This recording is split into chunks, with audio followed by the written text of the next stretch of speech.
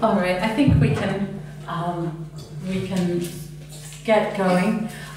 Thank you all for turning out on such a late date, and thank you particularly to Tatjana for rescheduling this talk and for coming. We're really delighted to have you. So Tatjana is currently a research associate at Edinburgh, working with Ulrika wrote on her sort of concatenation of projects regarding slavery and slave children. And Tatjana originally trained in Padua in archaeology, but has did her PhD with Ulrika at Edinburgh on freed women, and it's from that research, which is now being revised towards a book, that this particular talk is based. So with no further ado, I will hand over to you, and of course there'll be an opportunity for questions, formal questions after the talk, and then informal questions with a drink after that.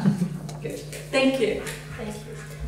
First of all, I want to thank Professor Cooper and Professor Halston for inviting me here, and thanks to all of you for being here. It's almost Christmas. You probably have better things to do. Anyway, today I'm going to talk about freed women. So I'm going to talk about ordinary Roman persons. But I have to say that they are ordinary because I'm not going to talk about Livia or Messalina today, rather I'm going to talk about more normal women. But these persons were ordinary as well as extraordinary, because these persons actually carried during their lives a double flow. One is represented by gender, the fact that they were women, and the other one is the fact that they were ex-slaves. So they experienced slavery, enslavement at some point of their lives. Today I'm going to talk about a specific topic, which is the identity of their husbands/partners. And it is true that I'm going to talk about women. Okay, actually the seminar series was on women, but and actually today I'm going to talk about men. But actually the identity of their partners throws light on the women themselves. This topic is comes from actually my doctoral project, and which was specifically on freed women, and I investigated their lives by looking at the epigraphic evidence they left behind. I chose to use epigraphic evidence because when we are dealing with ordinary Romans, we have a more reliable and straightforward experience, because the texts that we read, that we analyze from their monuments, were written by the very persons, so the deceased and their families. We have, of course, to consider that what they wrote may not reflect the truth, but at least we know what the other people how the other people wanted them to be seen. So their voices, their choice, how they portray themselves. In my research, I managed to collect almost 10,000 inscriptions from all the empire. Half of it comes from Rome, from the city of Rome. 3,000 come from the rest of Italy, and less than 1,000 comes from the provinces. And for the provinces, I mean almost like all the western provinces. The eastern provinces, of course, were very poor on Latin inscriptions.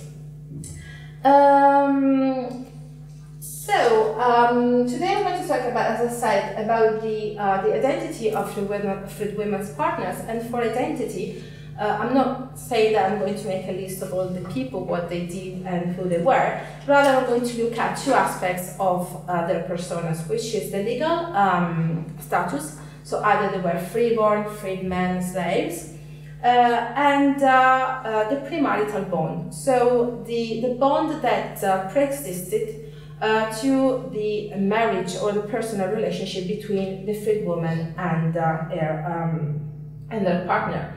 And in this sense, I think we can split the unions into types: endogamic unions and exogamic unions. And This difference is made considering the familia.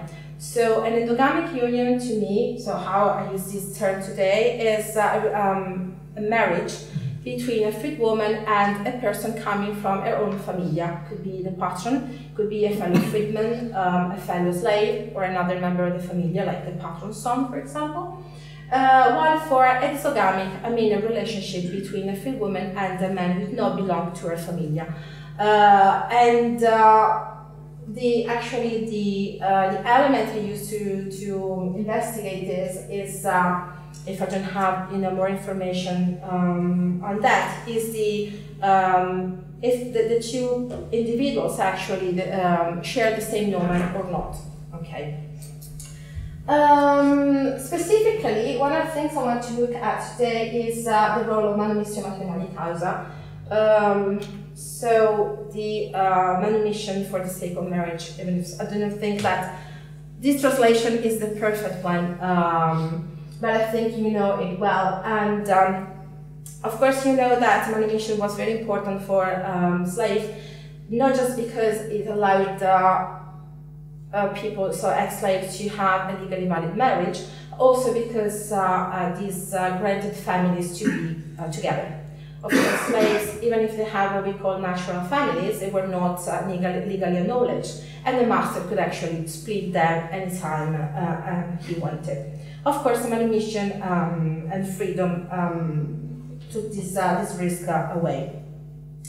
Manumissio matrimonii causa was, of course, it's considered a very important tool that female slaves had in order to obtain freedom.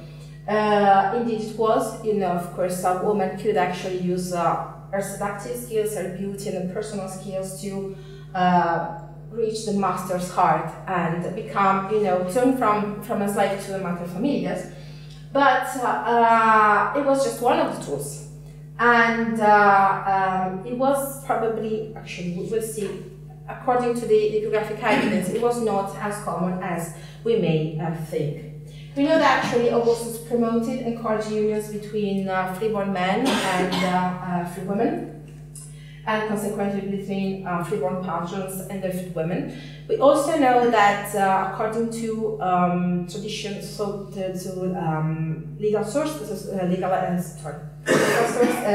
literary sources, a union between a freeborn man and a liberta sua was absolutely fine, no reason of shame, while a matrimonium justum between an ingenuus and a liberta aliena was not perceived in the same way. But we see that this was not really the case everywhere. Looking at manumissio matrimonii causa, we know that it represented one of the legal exceptions for ignoring the age limits imposed by the law. So master and slave could be actually younger than 20 and 30. On the other hand, manumissio matrimonii causa also had some limitations. For example, that one man, so the master could not, one man at a time could be manumitted matrimonii causa. So the idea of a master that could free 10 or 20 slaves and then marry them is absolutely crazy. So just one woman at a time. It is true they could actually divorce her and repeat the process, but I mean, I don't know how many cases we have of this. We also know that, for example, senators could not use manumissio matrimonii causa. So senators and their descendants could not be married to a freed woman, but they could have a freed woman as a concubine. And then we have the other exception, which is the other limitation that the master could not be a eunuch or sexually impotent.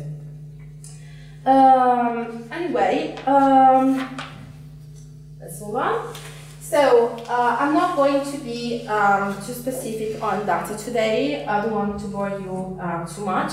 I rather want to show you some specific case and discuss my interpretation.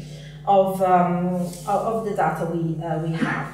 So in total, I managed to collect 1,900 partners. I use partners, sometimes I use husbands, but I actually included all the type of relationships we can have. So in many cases, they were matrimonii justa, so of course they were legally acknowledged. Some other times, probably they were not, but we don't know. And we don't know because sometimes people use specific terms like conjux, uxor, or maritus, even if they were talking about people that could not have a legally valid marriage, for example, a slave. So I actually included all of them. The distinction, I'm not going to make a distinction between the different types of unions. The presence of these marital terms, plus the fact that sometimes we have funeral monuments with children, and the children refer to their parents as mother and father, plus portraits like group portraits are the base of my investigation. So the data I collected are based on this. So let's start. Oh, I made the difference between, so the data are split between Rome, Italy, and the provinces. Not just because it was much easier to work on the data, so I did this distinction not just for this topic, but for all the topics, but also because I think it is very important to consider that different areas had different communities and different environments. So we have to consider that what happened in Rome was not the situation you could find like in a military fort in the German provinces, or like in a small town in Italy. Anyway, let's start with Rome. So from Rome, I actually have collected 232 patron husbands, so patrons married to their freedwomen. And if you look at the legal status of these men, we see that we have a very, very big number of incerti, so people whose legal status is not clear. Many of them were free persons, but we know if they were either freeborn or freed. And even if they have just one cognomen, it doesn't mean that they were slaves, because many inscriptions that come from Rome come from Columbaria, which were very strong familial contexts. So the people who actually visited this place knew the deceased.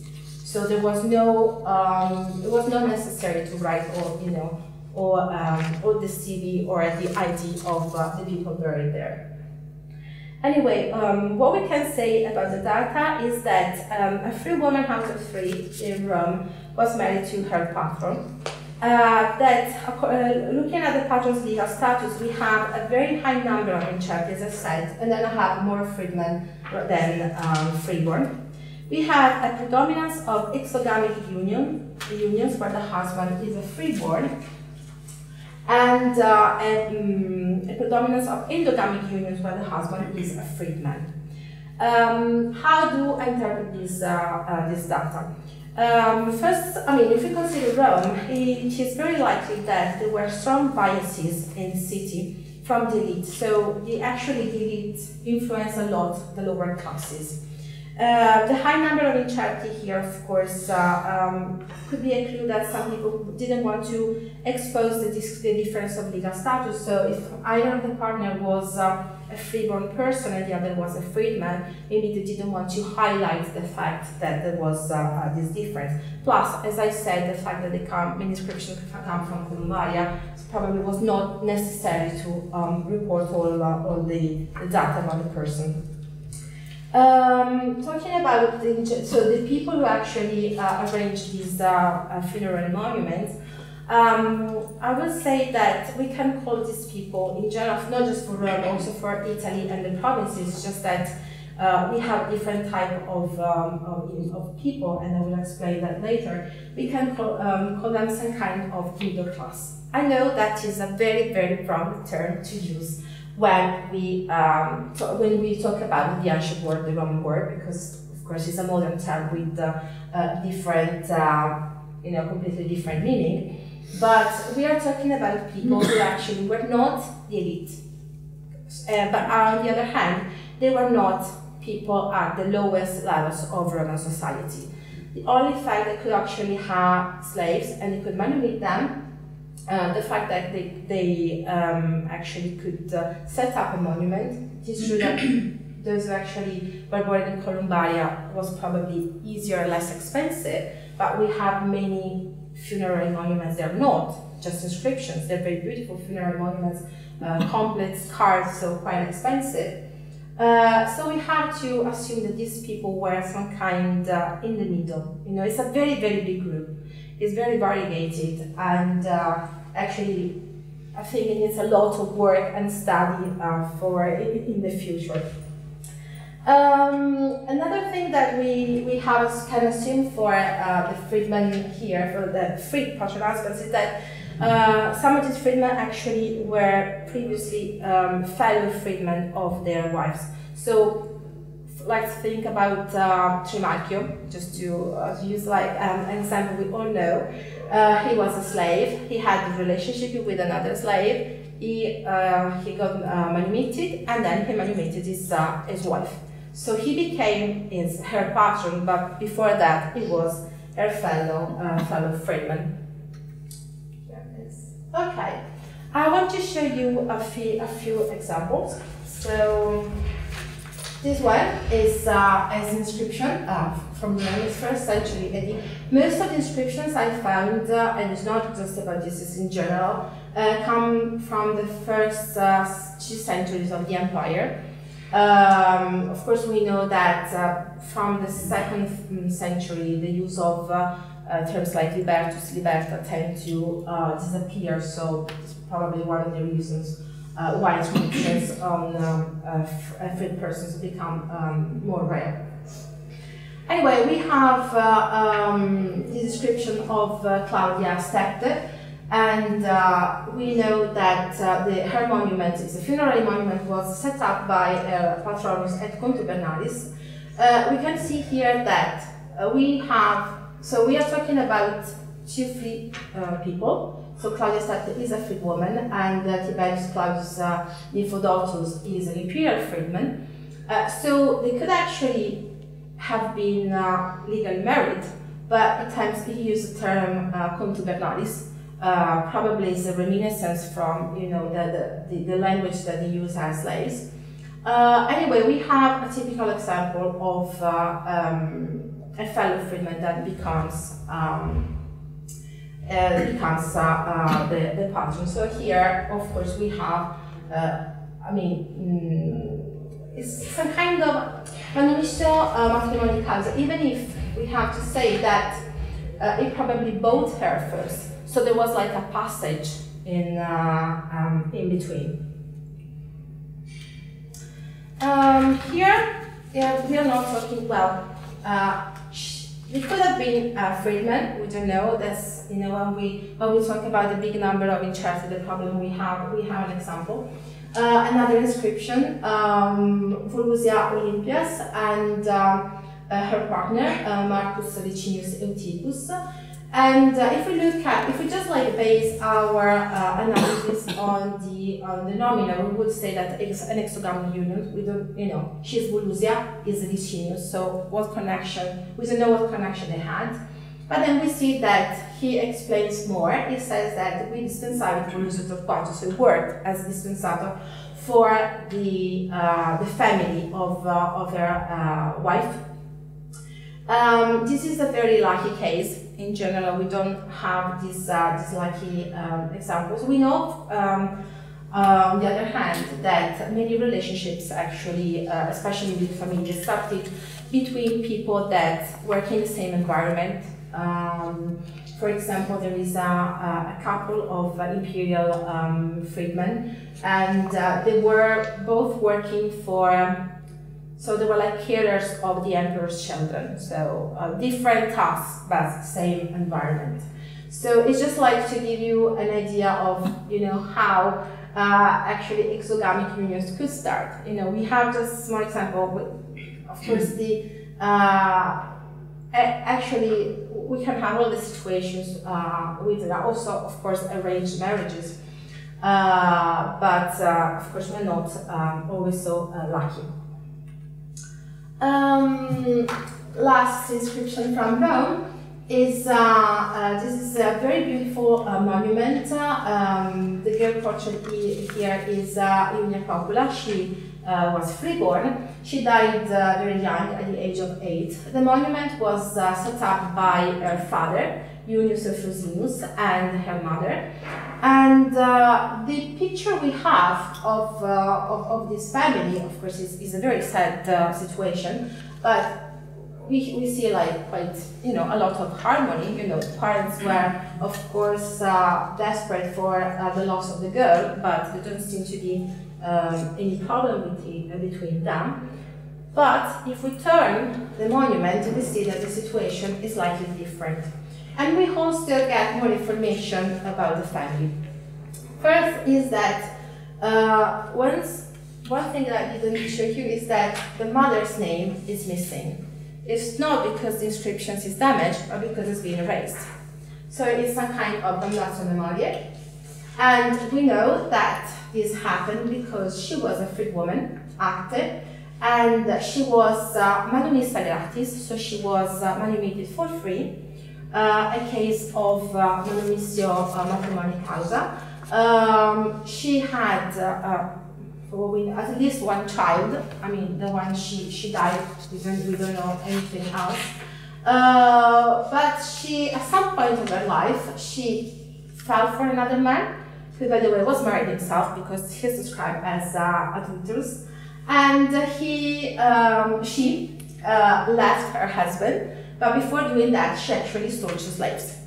So what we have here is an affixio, so it's a magical course, and it was probably commissioned by the patron's heirs, who actually saw, the slaves disappear, and the patron actually died, heartbroken for this for this situation. So we know from the legal sources that the heirs actually had all the legal tools to get the slaves back, but the fact that they relied on magic to punish her, makes us suppose that she ran away and they never actually managed to catch her. So I'm not, of course, going to say anything about the morality of the situation, what happened, but what I want to show you is that sometimes we have a very positive picture of the manumissio matrimonii causa. So,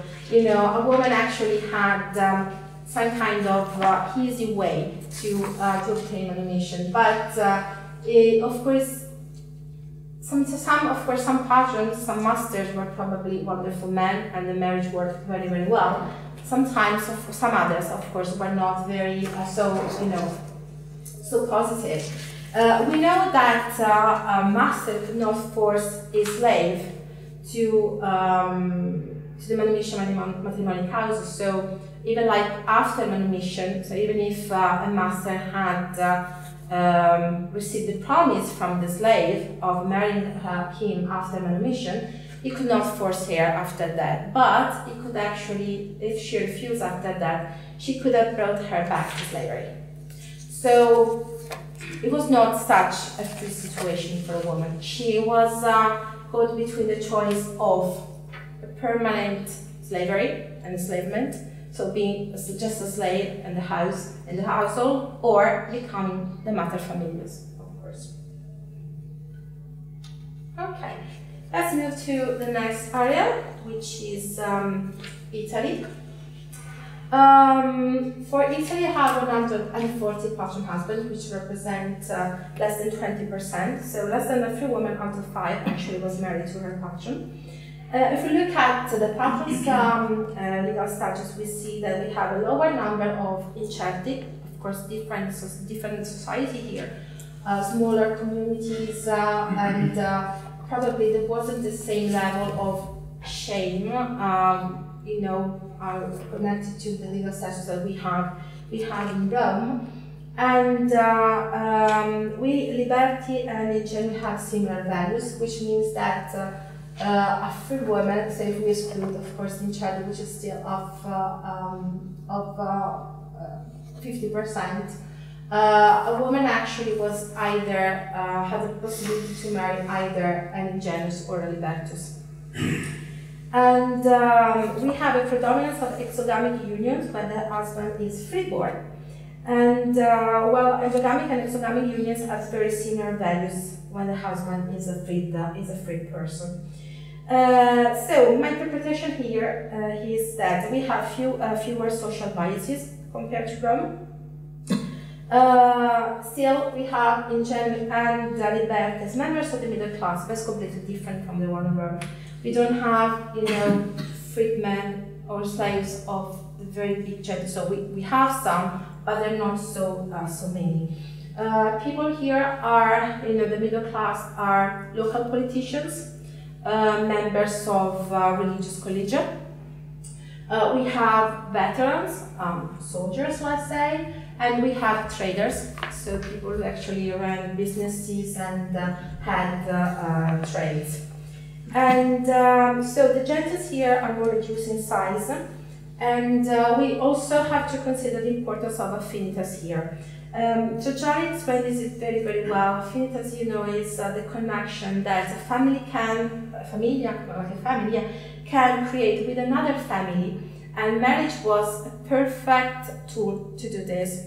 Of course, if we have, just to make an example, like more modern, if we think about, the 19th century, when we have members of the bourgeoisie, so they were very wealthy, had very important, they were very important socially speaking, but they did not have a title. On the other hand, we had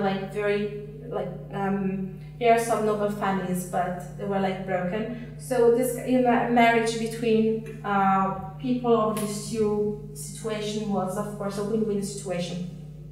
We have to assume that something like that could have happened in Italian cities, and families of a freeborn man could actually have chosen to marry a liberta aliena. It is true, she was a free woman, so we could see it as a marrying down, but on the other hand, if she belonged to a good familia, so the wealthy one or the one with the right connection, was of course a good opportunity for the man to have an improvement of in his political career, so to have a push in this, or also of course for traders, businesses that had similar interests could actually be joined together. Okay, and just to give you a couple of examples of this, so the importance of the right wife. I want to show you these the descriptions, the monument from Sepinum, and where we have two men. They are father and son. They are both freeborn, so they're both ingenui. We know that the son was a quattuorvir, so a local politician, and they were both married to two liberte aliene from two different families. What I actually want to highlight here is that if it had been such a shame for the father to marry a liberta aliena, the son would have never done the same mistake, especially if you want to, improve your position politically and socially speaking. And a similar situation, unfortunately, I don't have a photo. If any of you read the description, know how difficult sometimes it is to get a photo of a monument.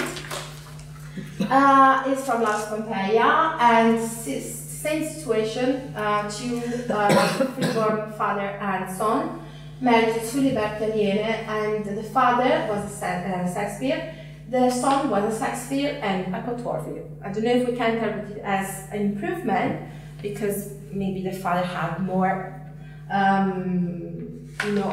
offices that actually were important on the text, or he died, before getting others. But we see the same situation, two ingenui married to two liberte aliene, and this was not prejudicial to their, political career and their place in society.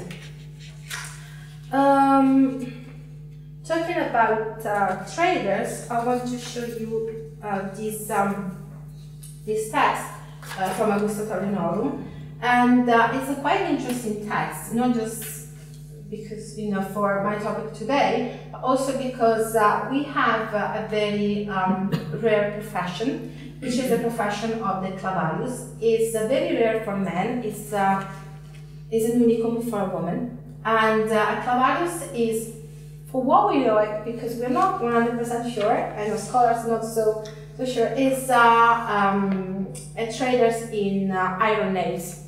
We know that the area of the Transpadana was actually a very important area for the production of iron, and it was, of course, at the entrance of the Gulf. So it's a very strategic position, and having this kind of business for the army was actually, I mean, to sell, of course, the products to the army was a very good thing.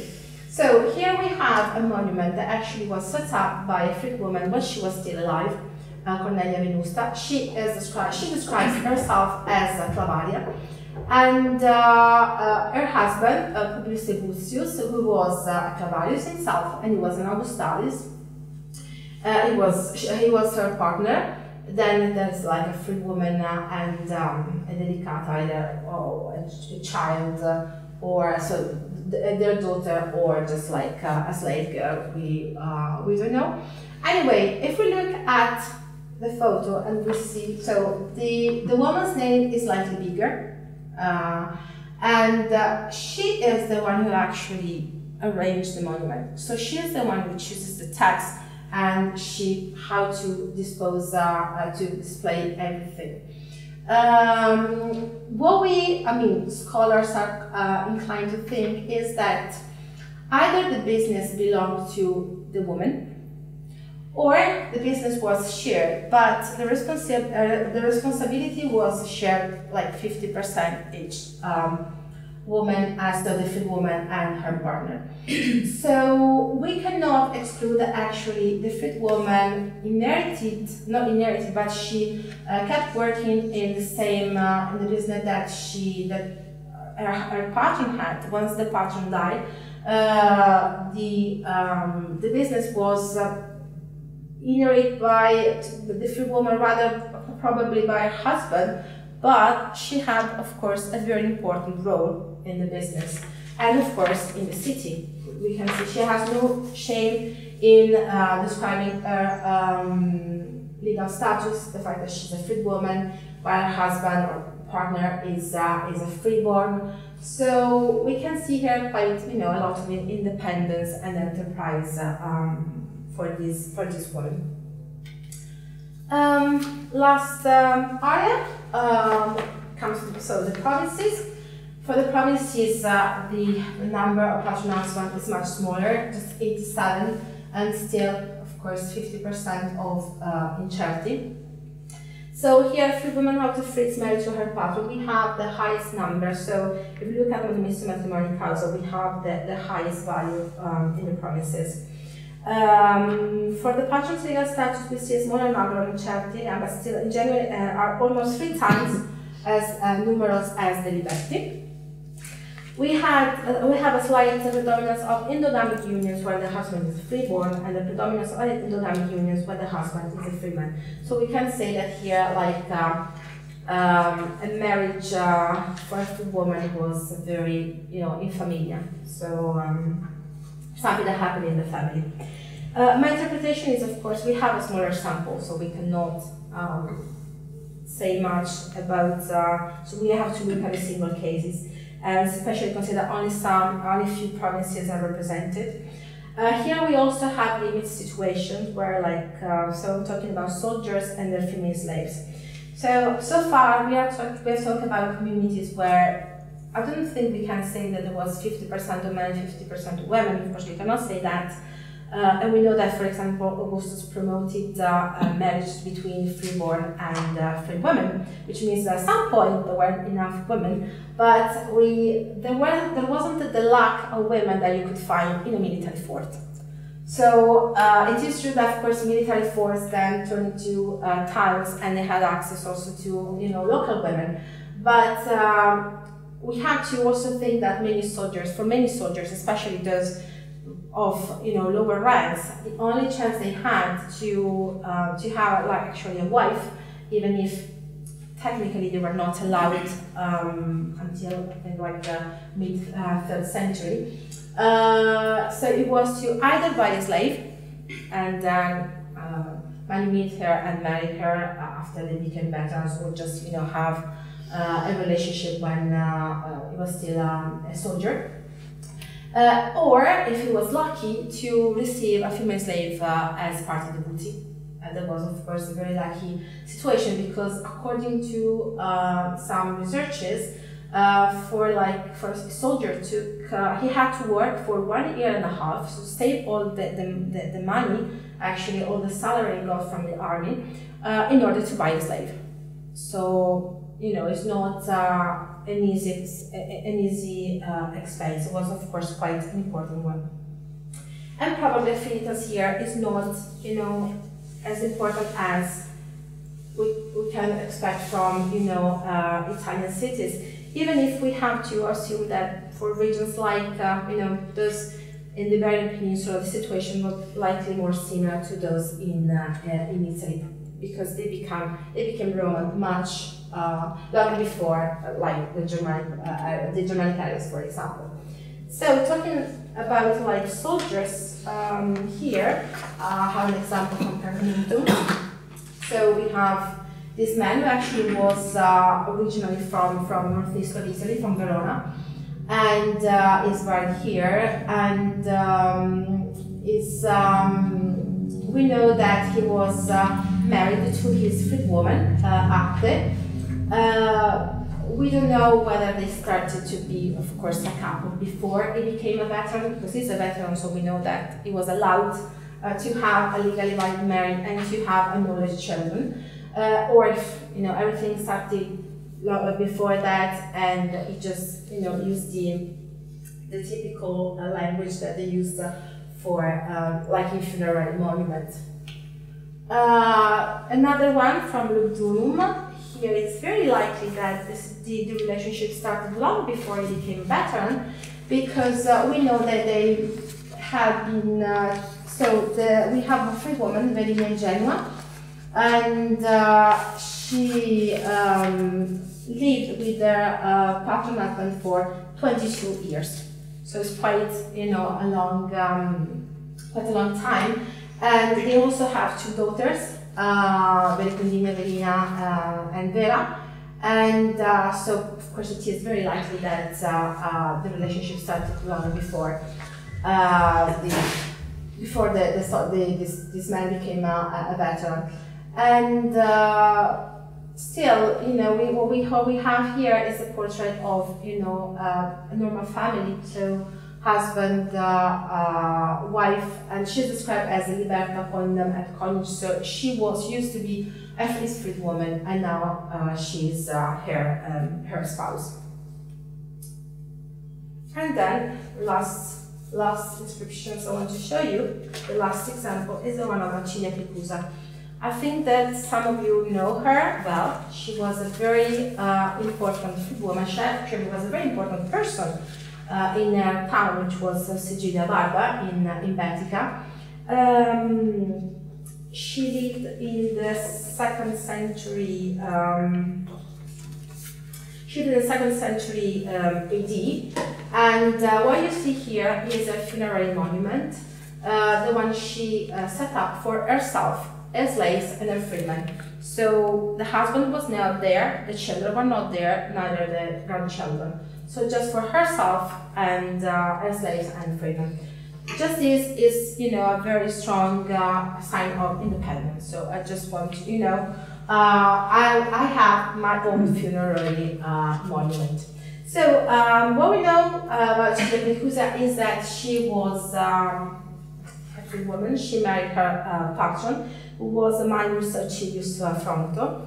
We don't know much about him, because we know that he was Prefectus Fabrum, so he didn't reach, you know, the highest offices of local politics. It was, quite not important. We know that the Acilia family was very wealthy, and we know that she was very important for the town, because her children and her grandchildren, so long after she died, when they set up monuments for themselves, they describe themselves as children and grandchildren of Acilia Plecusa rather than of Acilius. So she was the one, the one who was actually famous, the important one of the family. And today I want to show you two inscriptions, two monuments she set up for a friend of her and his wife. So is Publius Magnus Rufus Magonianus. We have only CD, actually, was a procurator of Lucy. Anyway, it was an important member of, important person of that time. And Acilia Plecusa describes him as amicus optimus, so great friend.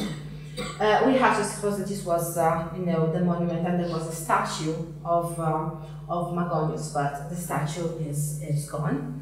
And a similar situation we see in this other monument.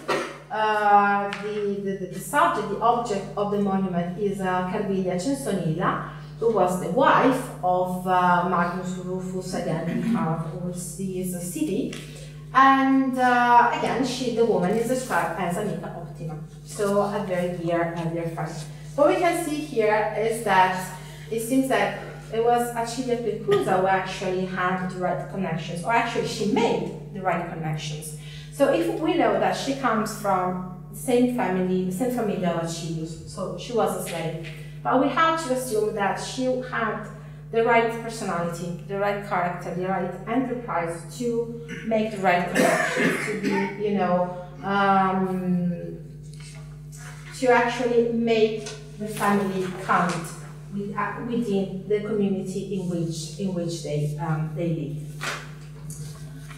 So here we have an example of manumissio matrimonii, which is completely different from the one we saw from Rome. So while the first one, we see that, we cannot say that, Acte was treated bad by her husband, maybe she just fell in love with another man. But at some point, the harmony just broke down. Here instead, we have a completely different situation. It is true that we have a manumissio matrimonii causa, but the marriage seems not just to work, but also to, allow a freeborn man, so Acilius, to shine thanks to his wife, who was actually just, an ex-slave.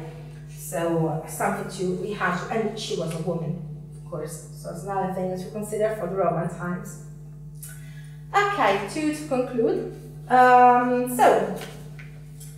I wanted to do here today, it wasn't to actually deny the importance of the manumissio matrimonii causa, of course. A woman had that choice, a master had that choice. We also have to consider that a marriage in Roman time was not an individual thing. It's not something that a person could choose so easily. Because even if we think about freeborn women and freeborn men, the family had a very strong influence, a very strong impact. We know of, for example, Cicero's daughter Tulliola, that actually she married someone that her mother wanted. So, so the last husband she had. So of course it was an arranged marriage. If it was like that for men and women of the elite, we have to assume that the same situation was. We can find the same situation for the lower classes, and especially for ex-slaves. The patron had a very strong impact on the choice of the freedwoman's partner. Actually, he could. Actually, she could not have a legally valid marriage if the patron was not giving his consent. So we also have, of course, to consider that many freedwomen managed to obtain manumission very young. So we're talking about little girls, 2, 3, 4. I mean, half girls that died at the age of 1, and they were called liberate, so they were really free. So the family, so not just the patron, but also the family must have had, of course, a very strong influence. Not, of course, we don't just consider this, but also that the environment had a very strong impact. If you live in a big family, you have a very wide pool you can draw on, of course, and the same your family for yourself. On the other hand, in smaller families, because we tend to think, when we think about, slaves, we tend to think about the big twenties with hundreds and thousands of slaves. But the majority of Roman families, if they were lucky, have 1, 2 slaves. So even in that case, for example, the slave was a man. Manumissio, matrimonii, causa was actually impossible. So the environment, of course, was very important. The environment, considering the familia, also considering the community, the society in which the people lived. So I'm not denying the importance of manumissio, matrimonii, causa. I'm just saying that women had could make different choices. Some of these women were actually trained, so they were educated people. They had a profession, so they could, rely on that. And of course, they could, count on family relations as well. So not just, trying to seduce the master, but also, to rely on other slaves and then become freedmen. So just to say that, manumissio, matrimonii, causa was a possibility. It was not the only one. It was not the only one for the slave woman, but also for the master, of course. So that, a patron could actually have chosen to